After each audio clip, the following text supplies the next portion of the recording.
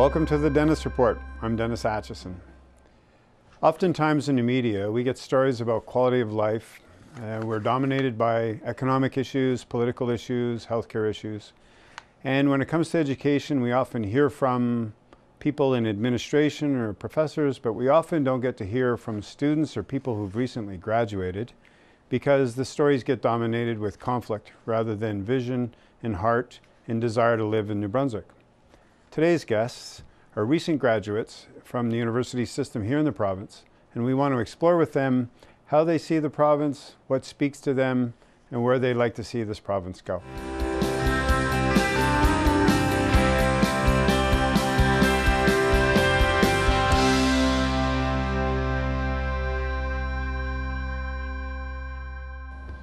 We're really pleased to have Jamie Leigh, Haughn and Robert McLaughlin here as our guests today, because we're going to talk about what it's like to go to university, graduate, and then what comes afterward. So Jamie Leigh and Robert, thanks for being here. Thanks for having us. And thanks for your patience as we ready to get rolling and get doing things.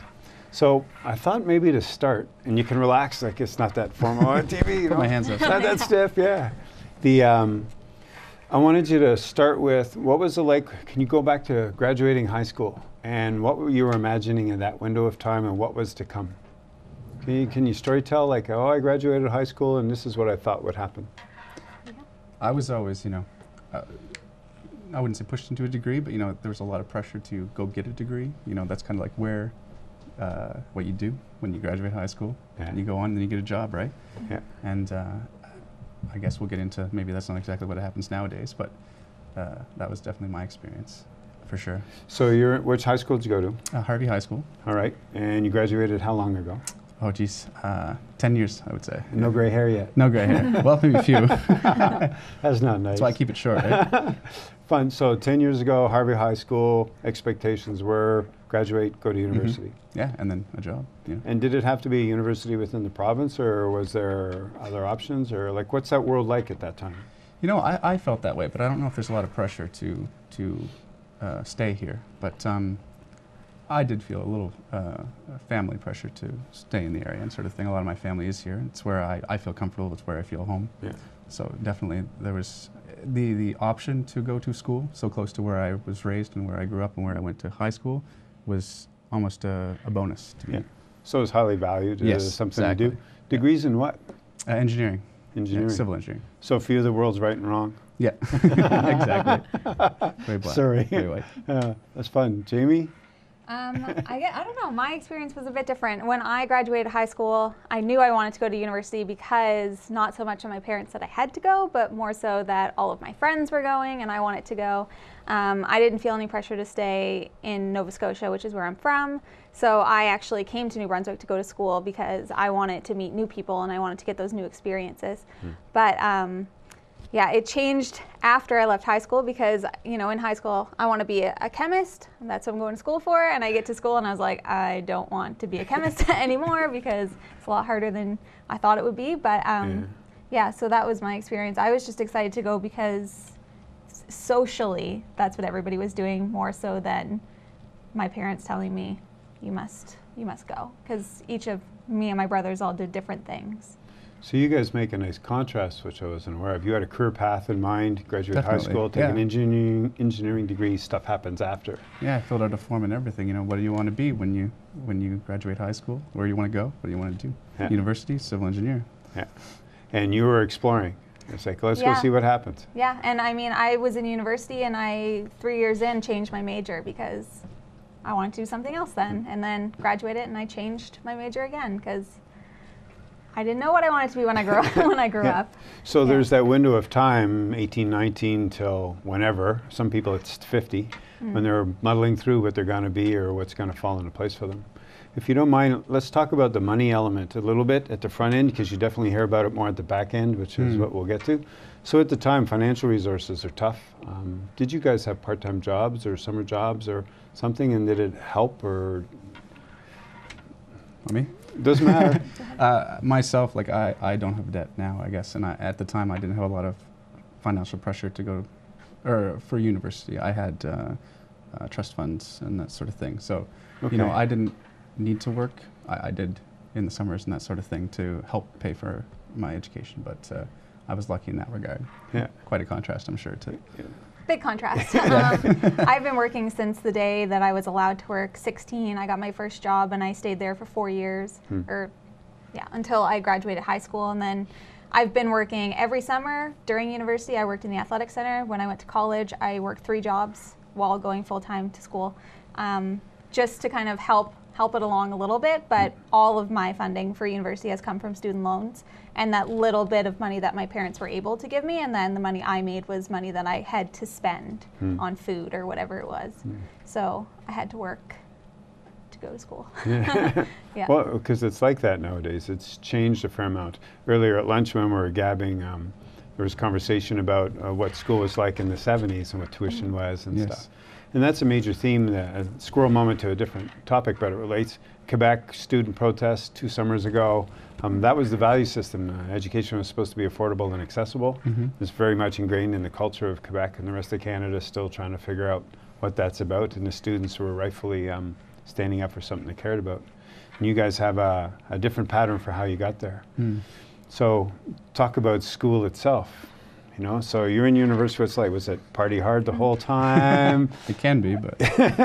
Or, you know, because people have their stereotypes, and this is or expectations or myths or whatever, but this is a rare opportunity to hear from people who've gone through the system, recent past, so the memory's fresh, but what it was like to live through that. For me, I know you talked about working through part of university. For me, in my degree anyway, I felt like I had no time other than university, and that little bit you had was late into the evening when, maybe there was a bit of party harding and stuff like that. But so engineering, civil engineering. Yeah. So is it intense in terms of workload? In terms of workload, I would definitely say it was up there. Yeah, for sure. I mean, you definitely have your classes, and then you have labs and stuff like that, and then all night long. A lot of nights, I would be doing homework and catching up and doing readings and that sort of thing, just to stay on top of it. Yeah. In another era, there was a movie called Animal House that kind of set the tone for what university is supposed to be like. And see, that's what I was hoping for. So no Animal House in your world. Oh, well, that's interesting because it almost dampens where I think Jamie's going to go. Yeah? Yeah. For me, I guess I lived my first 2 years in residence, and when you're in residence, there's no way to get away from the Animal House or the partying. And I think that for me, anyways, I look back at my university career and I don't remember everything I learned, but I remember all the social things that happened. And in my 4th year, I was specifically like, I'm not missing out on any opportunities that happen. Like, if I get a B instead of an A on my test, I'm like, that's fine. So I didn't miss out on any of those social opportunities. So being in university, I found that it built me better as a person for society, more so than it built me better for the workforce, because you're memorizing, you're learning. I studied a lot because you have to, but I always made time for other things as well. Do you guys remember, as you selected which university you were going to go to and identify it when you started, do you remember the kind of pitch you got from the university, the way they encouraged you to come to their school instead of another school? Remember that, Jamie? You want to give that? Sure.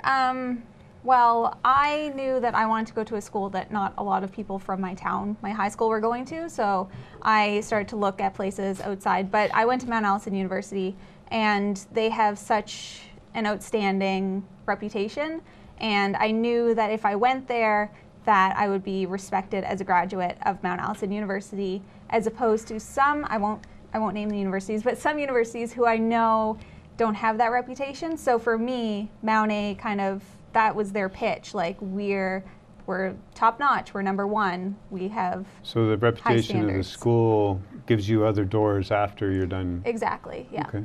Yeah. And in your world? Well, for me, the University of New Brunswick definitely has a very good reputation in terms of their engineering program. So for me, it was almost a no-brainer, what with my already living here and that sort of thing. So I didn't really need much of a pitch. I did definitely go hear from them what they wanted to tell me why I should go there, but I had already kind of made up my mind. In general terms, most universities recruit hard and heavy, trying to keep their freshman classes up. Sometimes that has to do with university finances. Other times it has to do with a potential career path.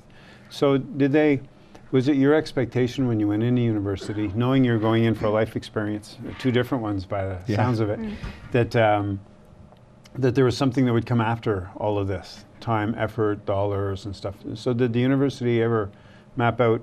And I'm not trying to nail anything. I'm just trying to know what your experience was like. So you're 18, you're signing on to go to a school, and you've got 4 or 5 years in front of you, and there's a financial element.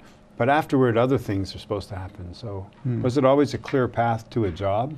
Was it a clear path to a career? What was your expectation as you got to the 4th year of school or 5th year of school? And well, there's definitely an expectation that, you know, once you, like I say, when I got into university, there was that sort of you go to university and then you've got a job, you know, you've made a career for yourself.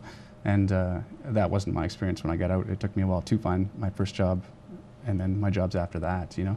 So it's can you tell us what they were? Like, oh yes. Well, where did you go? Where did it land? So, you know, I was a little while and I found my first job. I worked for like a truss manufacturer, like a designer, as a designer. And I did that for quite a few years, and then I took a job with the government because for the Department of Transportation, just because, well, you know, that was in itself almost a promise of, hey, you can't fail working for the New Brunswick government, right? Yeah. And so that was my experience. You weren't reading the newspapers, no, were you? see? Sorry. Nope. No, that's it. Yeah. Yeah. So then it came to bite you recently that the way they're always trying to downsize government, and you would have been a junior hire or a beginner hire and all that stuff. And I mean, they were downsizing, and they were, and sort of people don't always move out of the... Well, the retirees, exactly. And, you know, smaller workforce by attrition, wait for people to retire, but it doesn't fit your time frame. They could be another 5 years and you need something. Exactly, and I mean, there's a lot of people coming out of school and, you know, not a lot of jobs opening up. That's another point too. Maybe we should come back to that after Sure. Jamie. So what was your 4th year, you're graduating, like what's next? You know? Well, like they tell us, you graduate, you get a job, and that's what it is. But then when I was in 4th year, psychology major, I graduated with my psych and bio degree, and then you get into the workforce and you realize that nobody is going to hire you with a bachelor's degree in psychology. What the heck are you going to do with that? So then I realized I had to specialize, so I decided to go back to school to specialize in rec therapy. And once again, I'm like, I'm going to graduate and I'm going to get a job. And then you graduate and you realize, well, there's still no jobs in that specific field. So I assumed as a 4th year grad that I could graduate and get a job and start working, but I had to get more education. And then even after that, I applied to 200 jobs in 4 months, and then I finally got one. I worked for the Nova Scotia Community College, which was an amazing starting job. Like, I was very, very lucky to get that. I had full health benefits, pension, everything. Did that matter to you at your age? Did you pay attention to that? No, and that is actually something that kind of, in the end, made me want to leave that job, because I was paying so much in to my pension, I was paying so much into my benefits that my take-home pay wasn't enough to cover my cost of living, loans. where my student loan it's really high. So, Yeah. but I was still lucky to be able to get that job. But it took over 200 applications and 4 months of waiting, and that's 6 years of school. Didn't mean anything. Fascinating, eh? Yeah. So you had an it wasn't necessarily a promise by the university, but there was an expectation there. Did the university provide any kind of a support network for that transition from when you leave school to where you land a job? I know there's co-op programs, different places. New Brunswick Community College prides itself on job placement after you graduate, those sorts of things. The university level, do they do any of that stuff? I think it depends on what you're in. If you're in, say, nursing, then absolutely they do. But if you're in a lot of the other things, definitely not. But I was lucky enough to experience university and college. University didn't give me that training. I went to college and I got so much experience. I had 2 years worth of work experience while being in school, just because it was part of my curriculum. So that offered me something more than university could, which I think a lot of people don't value college as much as they do university, but they should, because you're getting that practical work experience that is going to help you get a job. Yeah, that whole issue of what to value and not to value is a whole new discussion or narrative that needs to unfold, because we still have the traditional approach to graduate high school, go to university, and then there's employment after. The employment landscape has changed so much since the mid-'80s actually, that there no longer is a nice straight line between them. There was something that you had said, I wanted to tie it back to Robert, and it was about engineering. You would think would have an internship type program where you get that on-the-job experience. Did you go through that? No, and I mean, there are definitely co-op opportunities available and that sort of thing for when you graduate or during your education, but you know, those spots are limited. They're not available to everyone. You know. Yeah. And I never had the opportunity to get through into any of those. You know. Okay. Once I was done university, I was on my own to find my own job, which, you know, is what I expected, but I didn't expect there to be the limitations of availability and that sort of thing. Yeah, the practical side of it. Yeah. Where you're doing hands-on in the workplace and applying the stuff that you've just learned. Mm-hmm. Funny, because I would think engineering would apply itself more directly Yeah. to that kind of opportunity than, you know, recreational therapy, which is just as valued, but it's a different doorway. And a longer tradition too in civil engineering. Yeah. It's been around for a long time. We're going to need it a lot more as infrastructure crumbles, and yeah, that's a As whole it's other wont to story. do. So some of this all started, or the idea for this interview with you guys started because Jamie did a post on her Facebook a while ago, and she had this great question, and it spawned like umpteen responses to it. And the question was, does anyone else wonder why they even bothered going to university? Because you guys, you're what, 4 years out of it now? 3 or 4 years out? Yeah. 5 years out? Yeah, 5, 6, yeah. About And 3. you're 2 or 3 years out. Yeah. So you've got some more life experience under your belt, a couple of the knocks in that trying to work world from the school style of life. Because in a way, you know, you're in school all the time and then it stops. You're 22 or 23 and that school culture goes away and you slide into another culture. We often don't even talk about what that other culture is like. Yeah. You're just thrown in and good luck.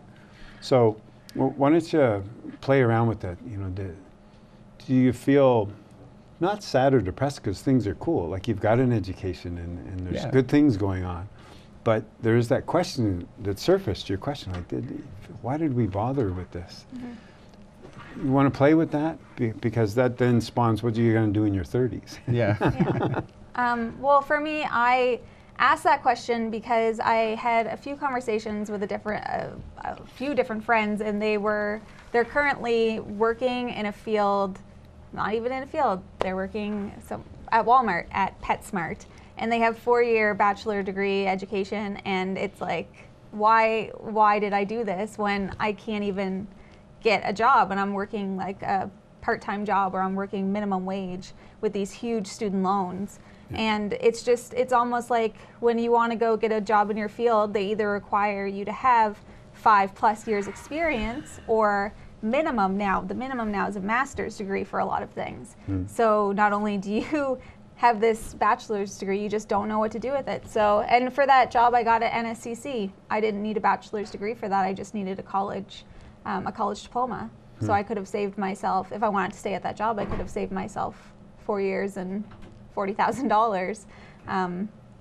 But yeah, so that's why I asked the question, and as like you could see from the comments, a lot of people are right there with me. So I think that our generation and people who have graduated when we graduated are all kind of feeling that right now, because I mean, I went to school for psychology because I wanted to work in the psychology field and Mental health field? Exactly. And you can't do it with a bachelor's degree, unfortunately. In your experience with looking back and go, was it worth it? Or Was it worth it? Was it, you know, why did we bother doing it that way? Yeah, and see, I think it was worth it for me to do what I did, but like how you say, maybe it wasn't worth it to do it the same way. Like maybe, you know, where I was before I went to university, I didn't really know exactly what I wanted to be. You know, I was pushed in a certain way, or you know, felt pushed in a certain way. But you know, having a broader education would be like the only difference I maybe would have made to myself, like less specific. Yeah. And in the back of my head, I can hear some adults in my age kind of, you guys, well, you made your choices, like, and so it's good. And again, it's all good. I mean, you both have gotten degrees and you're through a system, and there's a whole experience that happens that you described earlier. But at the same time, your 18 or 19-year-old selves probably would have appreciated knowing what the 25 or 29-year-old self knows now. So how do you get an 18-year-old to focus on that? Because universities are very traditional in their recruiting methods. They want to keep their numbers up. and it doesn't necessarily tie to job opportunities, which ties to another discussion to slide into. Do you think there's a direct relation between your university degree and getting a job? Because it's an old debate. That's post-secondary education, liberal arts degree is about well-rounded experience, people that can read and write and do math and those sorts of things, compared to learning a technical trade, and you're doing that specifically for the job market. I know for me, like, I've worked side by side with people, and I have no problem with this, that are maybe just not as, don't have the same education as me, you know, and those people could argue maybe I have a higher ceiling of advancement or that sort of thing, but to me, I mean, they clearly got to where I was or have been without the same education. Right. Yeah? And it's not a problem, but it's, hey, I could have done that. Yeah. Yeah. So, yeah, go ahead, Jamie. No, I was just thinking it's true though, because, for example, my mom works for a bank.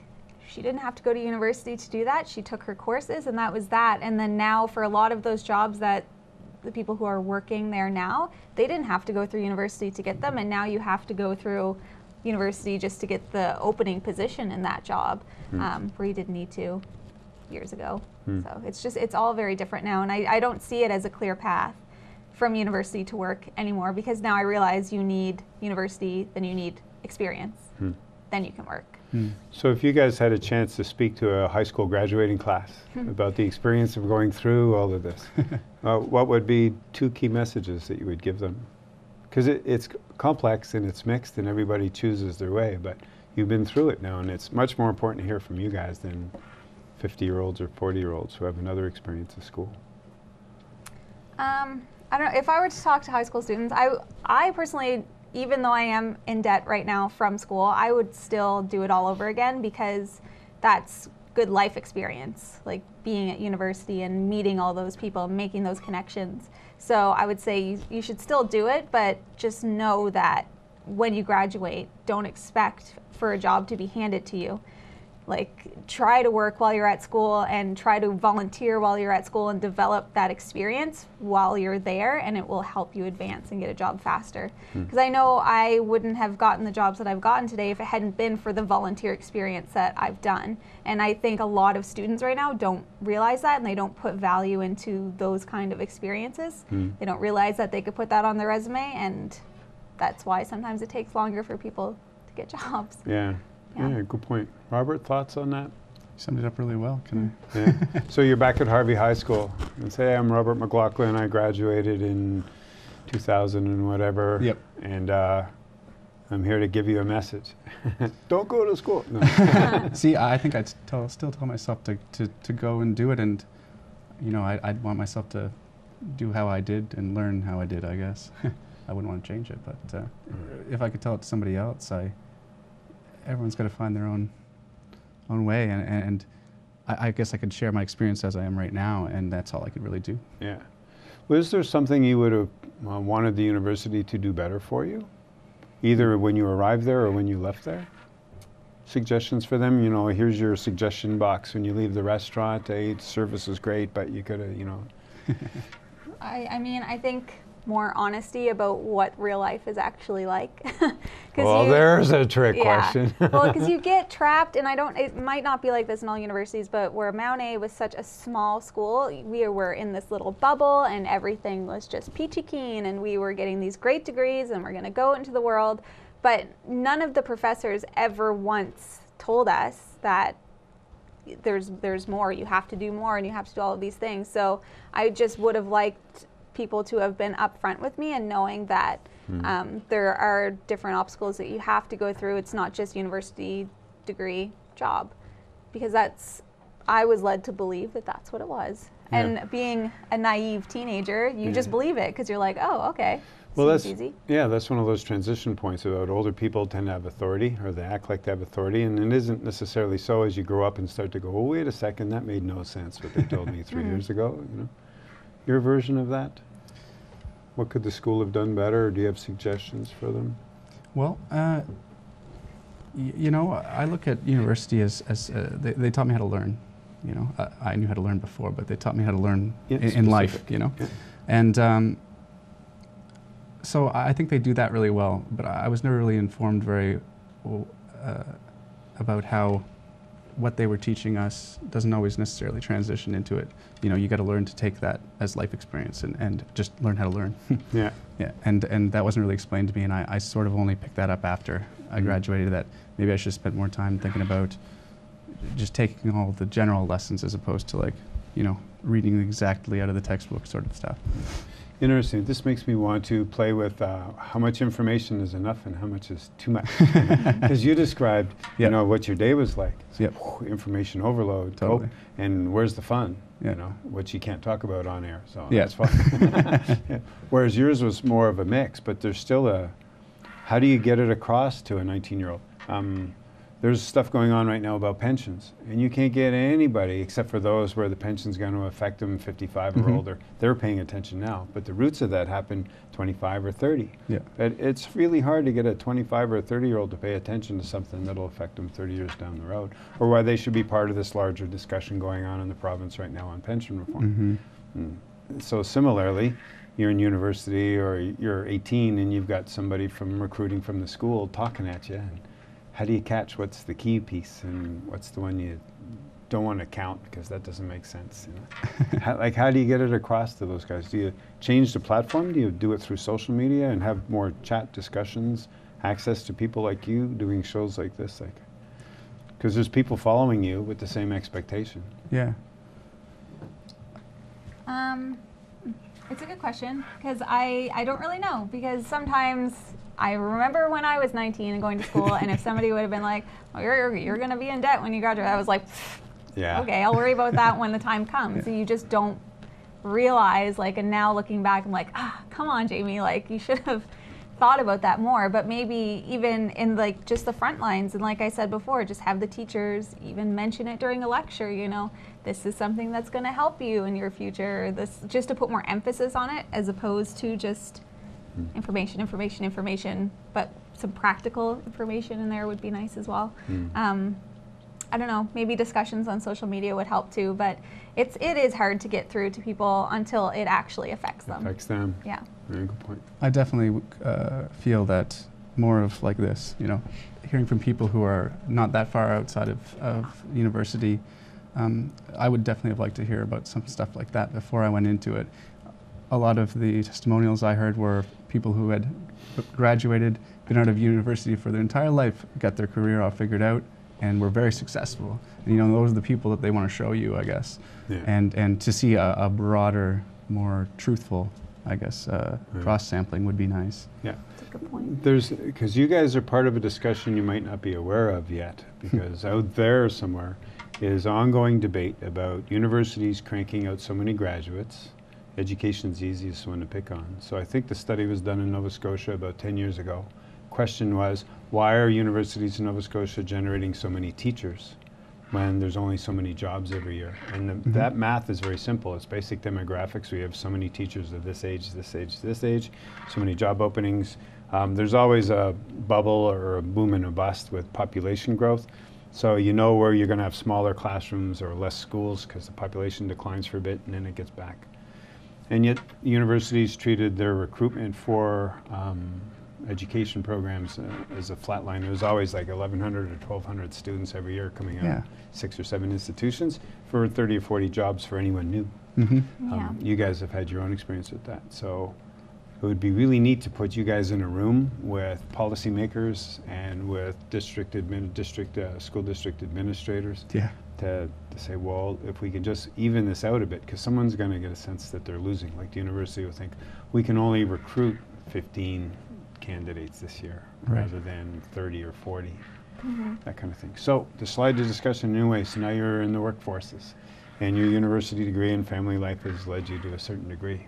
So you had a job for a while and then it got bumped because governments are downsizing and you've had to slide into something different, feeling unrelated. So what's it like in the workforce? It's sort of a broad thing, but it's that culture change from the school culture to this work culture. Don't get to party all the time? Get to party more? See, in my experience, the workforce was actually a lot like university life, but, you know, less less stuff to do after you go home, I guess.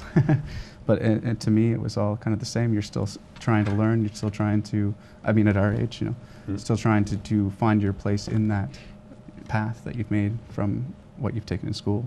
The workforce for me was not like university life, I guess, because when real life, adult life, comes with a lot more responsibilities. So, you know, I work and then I would come home because now, I don't know why, but for some reason when I was a student, I felt like I had more expendable money. I don't know why that was, but now like in the real life, I'm like, nope, I can't go out for dinner because I have my student loan payment coming out, or I have my car payment coming out, I have my insurance coming out, and those are things that I never had to worry about when I was a student, and now it's just, I guess it's kind of like a reality check when you get that first job and then your rent is coming out and all these bills are coming out. So isn't it interesting it's considered a reality check? Because for me, like, it's all reality. You've been great with saying, no, this counts, this is a learning experience. So it's just that shift. To speak on behalf of my generation, which is inappropriate for me to do, but we haven't left a good path for you guys, for the next generation to come by. The job opportunities aren't the same when I was your guys' age. We haven't left a job market, if you want to call it that, or fun with doing something you're passionate about, which is much more interesting. Got a job and got to pay my bills, quality of life, you know? So it's you ever, in that dialogue that is the conversation between the generations, do you ever begrudge them that, well, or do you ever want to throw it back at them? It's like, well, look at the way you guys had it. Tuition was like $3,000, not $7,000 or $8,000. Do you ever want to throw it back at them a little bit? Say, how come you didn't make it a bit better? Because my generation thinks you guys are privileged. They see the thumb twitch and doing this stuff all the time and everything's easy. And I think it's the opposite. It's anything but easy. I wouldn't want to throw it back at you or anyone of your age group, but because things were definitely different, you know, and the world's changing fast, and I think it's just a different world than it was before. And, you know, we got to find our own path because we can definitely learn from the people who have come before us, but, you know, it's a new changing world that we're living in now, so we got to do it ourselves. We got to do it ourselves. Good theme to pick up. Yeah. Your thoughts? I don't necessarily throw it back unless, I mean, there have been times when I've had older relatives or what it may be say, well, maybe you're not trying hard enough to find a job. You should have a job by now. It's like, excuse me, I've been applying to like 200 jobs. There's just nothing. I mean, there are jobs available, but who are they going to pick? Somebody who just graduated or somebody who's coming in at them with like 5-10 years experience? Yeah. I'm always going to get overpassed by those people, which is why, like, once again, I feel really lucky even for the job I have now because they said it in the job description that we're looking for somebody who has graduated within the last 4 years. And I'm just like, thank you, because that helps us out so much when they have those opportunities available for people. And it's not that we're not trying, and it's not that we're privileged, because I definitely, you know, sure, privileged with technology or whatever it may be, but it's not like I ever had things just handed to me. Like, I still have to work for them. So it's just it's a different mindset, and I don't want to throw things back at other people. But if somebody were to say to me, "You're not trying," then I'd be like, too trying. Yeah. I'm always trying. It's fascinating. The expectations between the generations. There's going to be a provincial election this year in September. One of the key themes that run through every election is job growth and job creation. Do you guys have any thoughts or feelings what would work? Because tied to that would be how do we keep young people stay in the province? How do we make it a fun place for them to live? How do we give them a future here? So for you guys, like, what would be a great province to live in? Like, and what would the job be, and how does it get created if you can go there? It's a good question. I think, see, I love the East Coast. I lived in Ontario, and there's always things going on there, and it's fun, but I'm always driven home, and I love being in the East Coast, but there's always that lack of things that are going on, and sometimes it can just kind of feel dull. So if you want younger people to come back, you have to give them something to do. You have to open up those job opportunities, and maybe those things that you're planning to do are opening up job opportunities, whatever it may be. But sometimes I know a lot of my friends who have moved away, and they're like, no, we don't want to come back because there's nothing going on. It's just boring there. So more things to do. I think it's less about, well, maybe not about, if you're trying to bring people back into the, or to stay or bring them back, I mean, it sounds kind of easy to me, but like I said, I don't have exactly the right idea. But I mean, our roots are here, you know. Me personally, and like you say, Maritimes is your home. It's where you want to be. And I mean, if you can appeal to that, I think you can get people to stay. But Yep. So I'll flip the question another way, because it was pretty broad. So what would keep you here? What would be fun for the next 10 years? Can you describe the ideal next 10 years for you? finding like that perfect job that appeals to my passions, I guess, and it being here. And what would that job be? see, I don't know. What would you like to do? Issue, what speaks to you in there?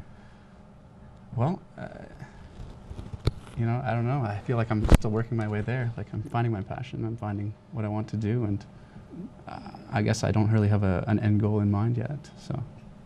All right, you? I have a lot of passions. Yeah. I know that my passion is working with persons with mental illness and working in recreation, which is why rec therapy was so perfect for me. Like what I went to school for, I know that that's what I want to do because I've had that experience in my practicums and my during college. But yeah, so that's what I want to do. And then I have other passions too, like reading and things like that, that I would love to have my own company and like do all these different things. So I do have all these different ideas, but it's hard to get those ideas started when maybe there isn't that job opportunity or there isn't that little bit of money that you need to start up a company or whatever it may be. So I have so many things I want to do, but I feel limited sometimes, I guess. Earlier you had mentioned about creating your own, or something along that theme about creating your own. Mm-hmm. It might well be that your generation, to generalize a bit, have to do that more than my generation had to. Because it's all changing so much. Governments are downsizing. Jobs have gone down to Mexico or to China or Taiwan, you know. The way a province used to look doesn't look like this anymore. So you get to create it. The exciting part for me is you guys get to create it. But you might not have the places where it's going to create, if that makes sense. Like where a bunch of you get together. So the IT community have created their incubator kind of groups and mindset. I feel like you guys need a social incubator of some kind where you can sit there and cook around and do all that. So if you've got an MLA knocking on your door, or a candidate to be an MLA knocking on your door at some point in the months coming, what would you tell them to help you guys? Or for the province that you would want to see created? Lower education costs. Yeah. Yeah. Or at least, we were talking about this before. I know like the province and the government in general, when it comes to student loans, they give you too much money sometimes. Like they covered my tuition and then I got an extra $5,000 or so on top of that. And you're a student, what are you going to spend it on? I went shopping and I did all these silly things. And now that's debt that I have to pay back and you don't realize. So if I could talk to any kind of political people, I would just say maybe don't give out as much student loans. Give what people need, or at least lower the education costs. I don't know, education is the only thing right now that matters to me because it's been in my head for the past 6-7 years. It's hard to pay back those loans. So when you talked about getting that extra chunk of change and spending on stuff, it'll sound a little crass, but did the university create that opportunity for you to spend your money?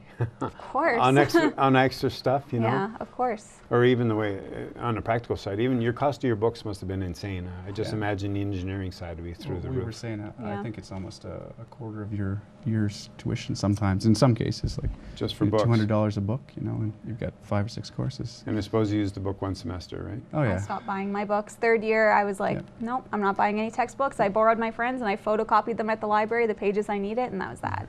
So you've got an MLA at your door, you would say lower the cost of tuition, which this is an American poster, and we can post, where'd it go? And we can post it up. It says, we're tuition free. It would cost the federal government less than it spends right now on financial aid programs. And this is an American phrase, but have you ever wondered with all the money that gets funneled at universities and all the money through the student loans programs, it sounds simple, but if you put that all together, you might be able to afford free public education for people. Why not? You're building for their future, you're building for your country's future. Yeah. So you got an MLA at your door, what would you tell them? Free tuition. And then you got a bunch of other people going, you got to pay your way, Yeah. all that stuff. Although, do you think there would be a value in that? In terms of, do you feel you would be given a special privilege that you wouldn't feel like you had to give back because your post-secondary education was paid for by taxes? I feel like if I had free tuition and I became successful after graduation, I would be more willing to give my school a nice big chunk of donation because thank you for my free education. And there's other places that do free tuition, like in Europe or in all these different places where people can go to university for free. So it's hard to chew when we can't do that and other people can. Sort of like tuition comes after. Yeah. So what would, if you got to be the premier, or in a position of authority where you can affect change at that scale, assuming that that's where change comes from, and that's a whole other debate. How would you model the province, or how would you reshape the province so that your age group and your aspirations and the kind of world you want to live in can be created? Because Little New Brunswick's in a unique spot. In some ways, we're so far behind we can leap ahead, whether it's dying industries, small population, aging population. But it leaves us not to have to undo a lot of stuff in order to make a leap forward. That is going to fall with you guys. So it's sort of a big question, but you can speak from the heart about what you would like New Brunswick to be, so that you're here for 20 years or 30 years, or you go away for 5 and come back for the rest. What would it look like? How would you shape it? What would be the priorities for you? I want a province and the Maritimes in general that retains its people, you know. We're talking people go out west all the time. They leave here to make money and to use their education. And if it was easy or to stay here and do that, that would be what I would like. But I mean, how would you do that? I don't know. We'll play with that a bit though, because the how becomes the hard part, but it's the most interesting. So would it be, do you continue on with forestry? Do jobs come from shifting to IT sector? In the McKenna era, the province tried to go the way of call centers. And that was all built on tax breaks, and the company leaves after the tax break's done. There needs to be a shift, but to what industries or to what end? Yeah. Well, but what would you like to see? Would it be more farming? Do you guys have, food supplies, a whole other issue? See, farming, I don't know if that would be the answer, but... Get to build more bridges somewhere. Yeah. I mean, we're already kind of jumping into sectors like IT and that sort of thing, and consulting and stuff like that, and I think that's a good way to go. But without the numbers, like your typical, your engineering background's coming up on here. Too logic-based. Don't give me this blue sky stuff, Dennis. Exactly. But that's good though, because there's need for those skill sets.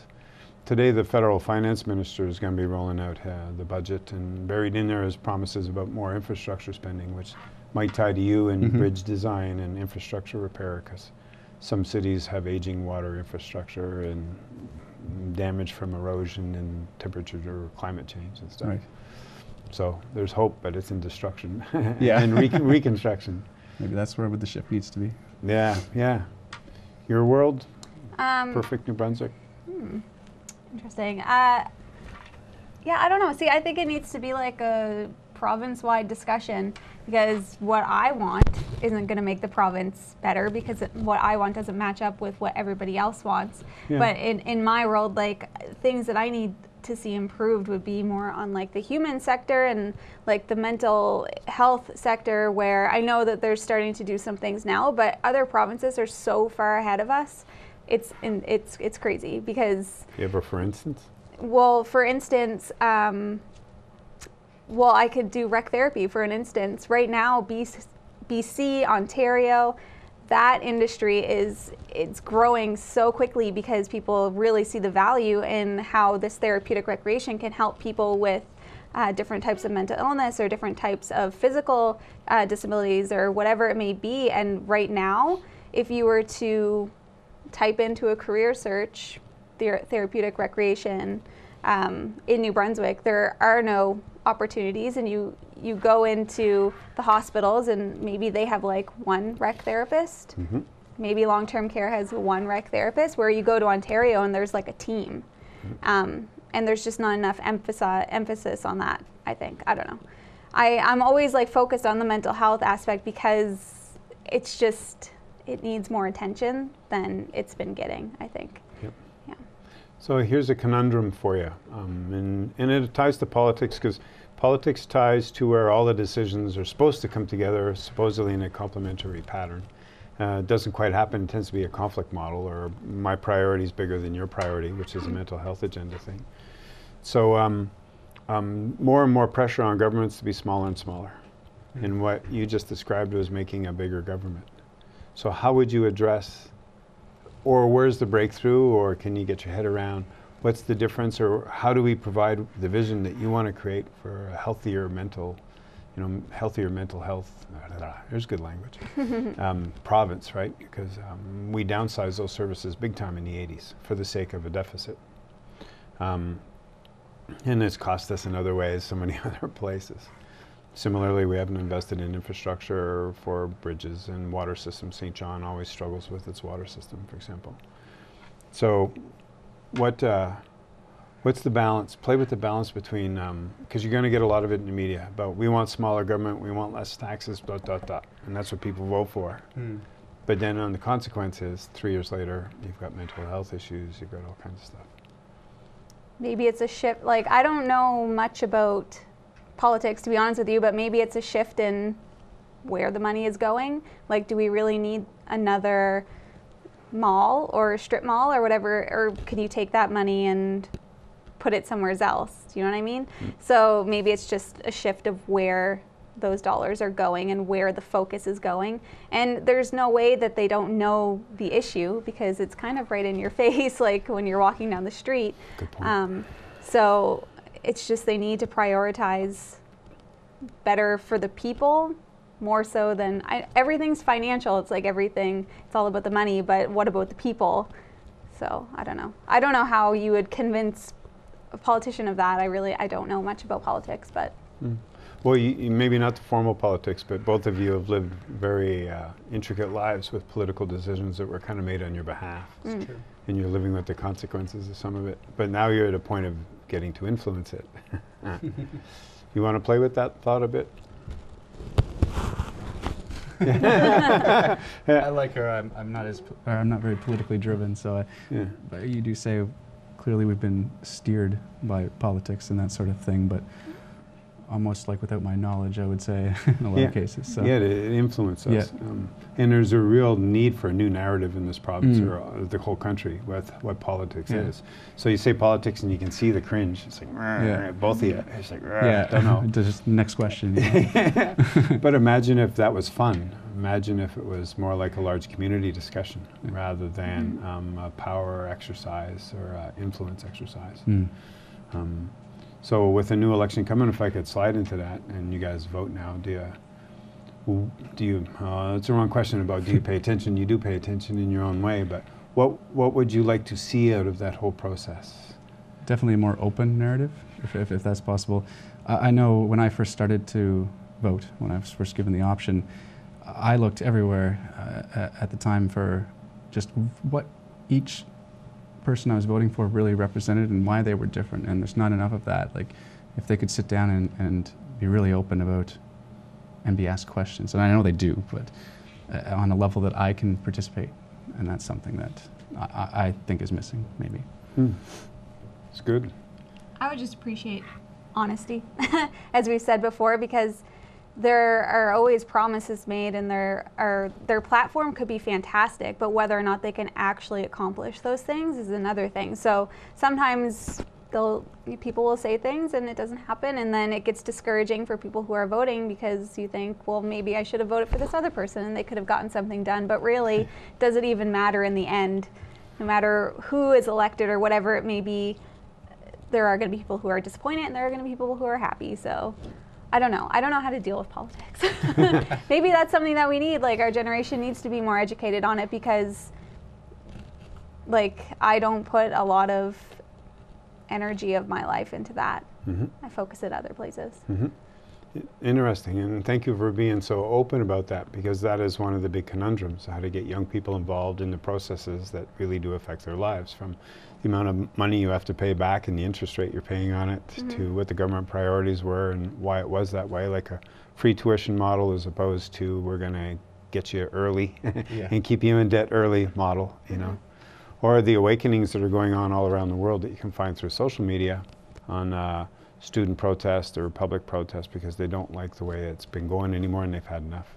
So I don't know if you could ever imagine 20,000 people downtown Fredericton protesting in front of the ledge saying, we don't want to do it this way anymore. Yeah. But sometimes it feels like that. Maybe that'll be you guys. We'll look for you in the front of the crowd. Yeah, maybe. All the pickets on. Yeah, that's true. Last thoughts. We should start to wrap up a little bit. This has been great. We've wandered all over the place. But is there something we didn't touch on that you thought would have been a fun thing to talk about? Is there a question that should have framed better so that you had another answer instead of where it went, you know? You danced around fairly well. I can't think of anything that we didn't touch on that we talked about. I have to think. Yeah. Because I know, like, before, we've talked about it before, and I need to get into that place where I'm just like, so, like, the student loan debt is the thing that really, like... It hangs, doesn't it? It does, yeah. And that's a big thing for me because I have so much of it. So, I don't know. And it hangs for a lot of people. It was through your Facebook group. It was constant. So from 25 to 35 years of age, your choices become limited, because from 18 to 25, you incurred this responsibility that no one really taught you it's going to impact you this much. Yes. It was never, well, maybe my mom tried to explain it to me at one point, but I don't know. I didn't realize to what extent it would affect my life after graduation. Yeah. And then related to that, now that you're out, which is the fun of this conversation, is the work world has now arrived, and the work world is intermittent at the best. Yeah. So how do you carry that responsibility and still have fun with your life and explore things, quality of life issues, and find work that gets that created? And it might be you guys really do have to create your own. Yeah. It might, I don't know what it looks like you, but maybe those ideas come from gathering with lots of other people in the same boat. Say, you know, we're going to go do it this way. Just a thought. Yeah. Closing comments? No? Was it fun? Was it okay? Definitely. Thanks for having us on. First time on TV? Well, sort of. You have a vlog, and you do things on the internet the other way. So that's it for the interview. Big thanks to Robert McLaughlin and Jamie Leigh Haughn for coming as our guests as recent graduates from university and entering this other phase in their lives. As always, be good, have fun, and love each other.